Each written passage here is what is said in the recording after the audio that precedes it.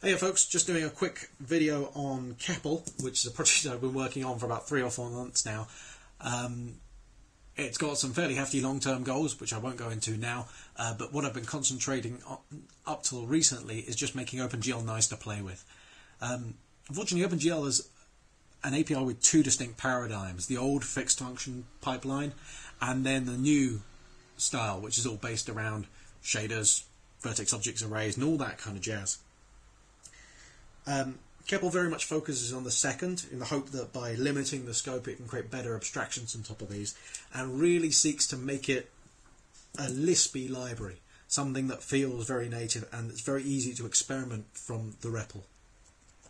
So we have a very simple example here on the left, so I'm just going to compile that and then run the run demo function, and we should have a wee triangle.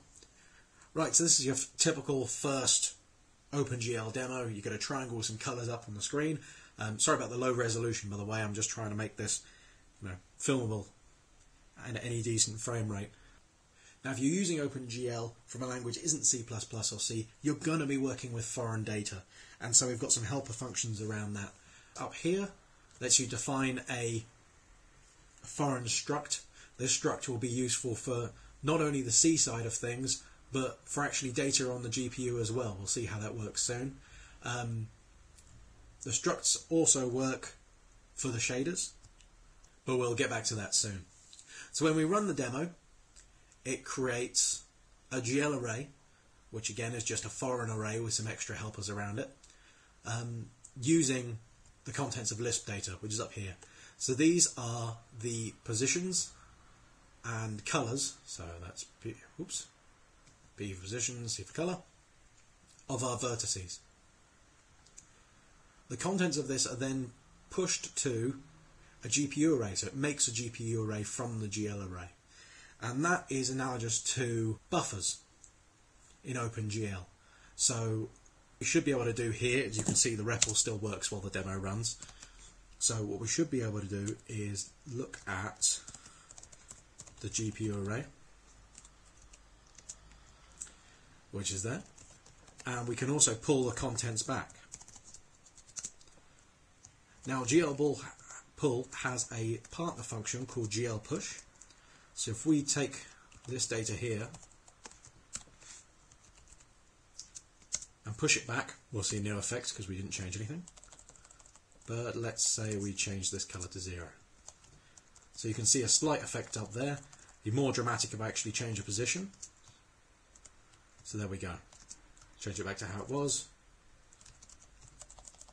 And let's put this back to how it was as well. Okay, so we have direct access to the memory on the GPU. We can push it and pull it as we like. To render this, you have to create a stream.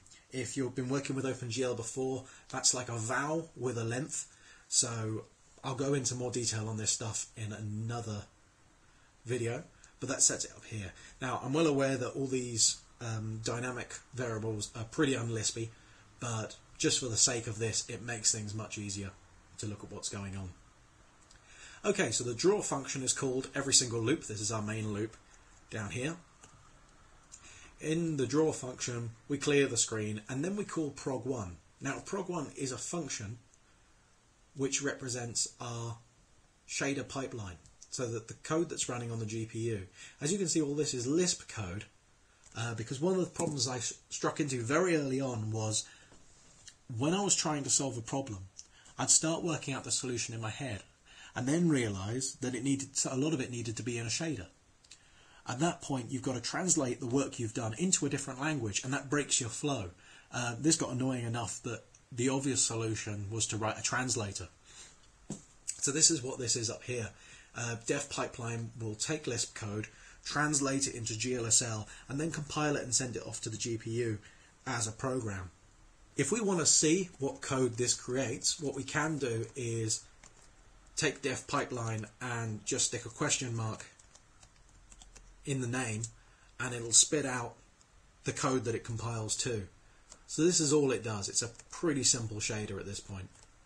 One of the nice things with OpenGL is because it compiles shaders and links them into programs at runtime, it's really easy for us to use a couple of macros to make this just look like native Lisp code doing its normal thing with our incremental compiler.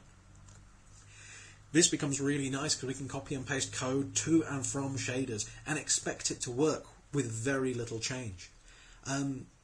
Also with our incremental compiler, if I could still speak. Sorry about the raspy voice, by the way, I'm just getting over a cold. We can make some really hefty changes. So what I'm going to do here is I'm going to add an extra variable here. And let's just stick 0 in it for now. In fact, it's going to be a float, just to remind myself that. Okay, we've compiled that. Up here, I've got a uniform variable available to my shaders, which is called offset, but I don't actually use it yet, so I should use it. So what we're going to do is we're going to add our offset onto the position of each vertex. Because offset is just a vector 2, we need to make sure they're compatible vectors, so let's turn it into a vector 4. Now there's no visible change yet, but what we should be able to do now is go down here and use our uniform variable offset. This V exclamation mark means make a vector of the size that's dependent on the number of arguments. So here this is a vector 2, this will be a vector 3. As you can see, we're now able to move the triangle around using our offset. One thing we could do is we could set loop pass to be incremented over time. That should work. And now if we look at loop pass, it should be climbing steadily. We could use that for our position. Oops, I'm forgetting how to type. If we take the sign of loop pass, I'm forgetting completely how to type. Now we can change the position of our triangle quite quickly, and obviously it's quite simple to turn this into a circle. Now, if I decide that triangle is too big, I could change the data on the Lisp side and push it back up to the CPU, or we could just, multiply the position of the vertex itself. So let's do that. So we'll create a new vector 4, which is 0.2, 0.2, 0.2, 1.0, and now we've got a little triangle. And what if I wanted lots of triangles? Then we could just create a loop. So loop for I below, let's make 20 of them. And then we'll draw this. And I think this should be based on, let's just add